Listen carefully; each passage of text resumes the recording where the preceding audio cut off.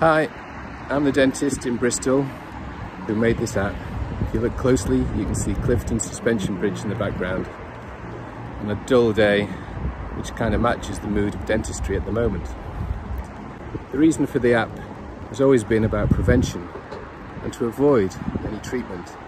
And as you know, at the moment, the vast majority of treatment we can do is just take out teeth, which is what nobody wants.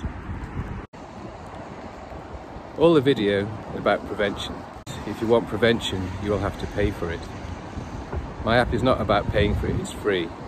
But the three best bits of advice I can give at the moment is to use a power brush regularly, to attend the dentist regularly, although I know that's difficult, but also get on a prevention plan. In my experience, for the last 15 years, people who are on a plan have far less treatment, and the treatment that they have lasts longer. And so while there's lots of fantastic things we can do in dentistry, the best thing we can do is nothing at all, but you'll have to pay for it.